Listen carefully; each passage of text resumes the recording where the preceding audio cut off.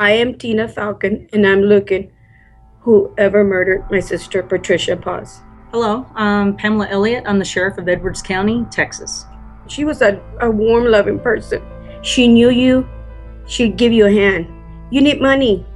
Her money was there for you. The murder of Patricia Paz that occurred on or about the evening of February 26, 1996, or the morning of February 27. She lived in the 700 block of North Wells Street in Rocksprings, Texas. There was a large party across the street from her residence on or about the time of her murder. She was a very small-statured female, 4'9", 104 pounds.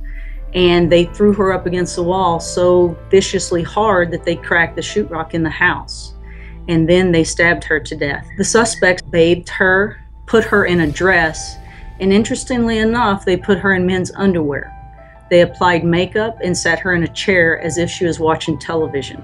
They threw the bloody clothes in which they murdered her into the kitchen trash. They had a good time. They left their party beers laying around, and then they attempted to cover their crime by burning the house down by putting clothes on a heater.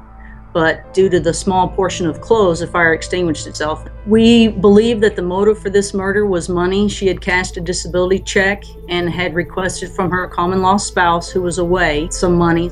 The last time she was seen was after she had cashed that check. We have lots of evidence, but not enough to piece this together. So we're seeking information from anyone who might have some information to help us solve this murder. You can reach us at the Edwards County Sheriff's Office at 830-683-4104.